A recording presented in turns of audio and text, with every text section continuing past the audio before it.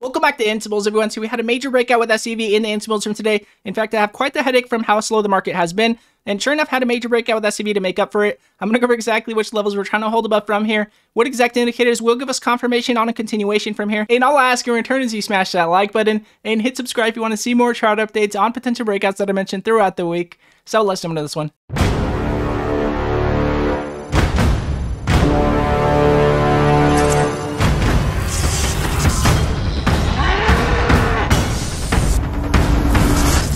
So I'm going to go over SEV with you guys here on the 5-minute chart. I'm going to show you guys exactly how this one played out today and what exactly we're looking for to make sure we do continue momentum going to tomorrow. But I do want to mention before we do get started that we do alert penny stock and breakout alerts throughout the day. We mentioned Rivian last week, another EV IPO at 108, jumping up to 179 going to this week, over 70% on that breakout. We also mentioned SOPA, another IPO, halted at $18.20, jumping all to $77 into the next day, over 400% within that 2-day period. And we do mention pre-market news every single day before market open, which most breakouts have been pre-market news into open. We mentioned major news on funding from Pennsylvania for BNGO last week, another EV company, jumping up all the way from $10 to $18 into the next day, over 80% on that breakout. And we also mentioned another EV company's major breakout with PPSI from pre-markets news at $5.50, jumping up to $12.25 on the day, over 100% on that breakout. So if you happen to be interested in intraday perspective breakouts, go to instables.com in the description below, and you will never miss a breakout alert today again. So as you guys can see here on the 5-minute chart, again, we were halted pre-IPO at $15, ended up IPOing at $20, had a major spike to $26.26, halted,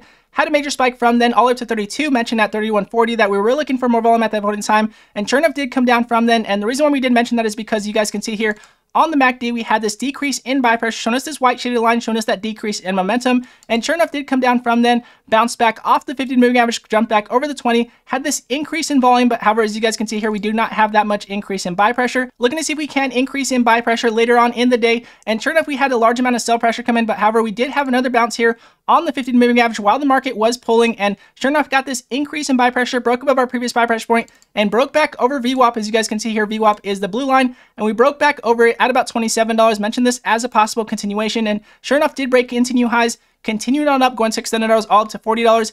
And as you guys can see, going to extended hours, we actually are testing the 2 moving average and continuing on up. So the same thing applies here with SEV as we did mention last week with RIVN. If we do hold the 20 moving average over the 50 here on the 5-minute chart, there we will continue on up. But however, if we did get the 20 to drop below the 50, then in my opinion, we could continue on down. Again, the 20 moving average is the yellow line and the 50 moving average is the red. As you guys can see here, we are trying to hold the 20 over the 50 to make sure we do continue. Now going back to RIVN, so you guys can see exactly how this one played out. Again, another EV company IPO last week. So as you guys can see here with Rivian to the right and SEV to the left, we were halted at 108 with Rivian here on the right. We did have this sell-off and had this bounce back. And as you guys can see here with SEV, again, we had the same thing happen. We had a sell-off and we had a bounce back, and we were looking to see if we can hold the 20 over the 50 here on the 5-minute chart. And as you guys can see, we did continue on up because we did hold the 20 over the 50 here. We did get very close to crossing below here, but however, we did hold the 20 over the 50 and we did continue on up here. And as you guys can see, we finally got the 20 to drop down below the 50 going to today. And sure enough, we did sell off from then, had a major spike down because of that. So I will be looking for the same thing here with SEV, looking to see if we can hold the 20 over the 50 here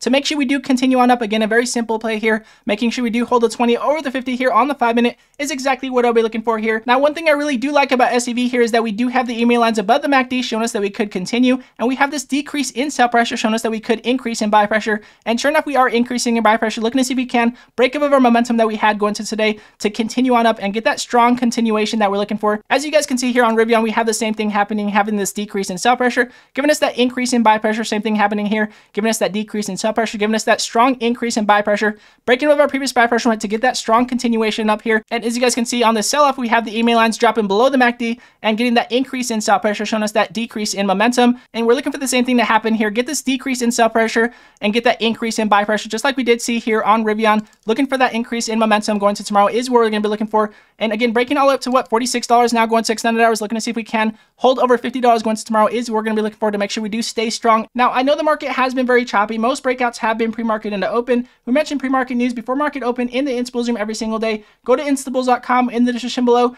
and you will never miss a breakout alert today. Again, and all of you Instables that have been coming over and supporting the channel, all of you Instables from the room that have been coming over and supporting the channel as well, I appreciate every one of you guys every single day. Much love to every one of you guys. And if you guys do like this video, it does help other find it, and it does help the channel grow, and I do appreciate it very much. And again, God bless you all, and I'll see you guys in the next video.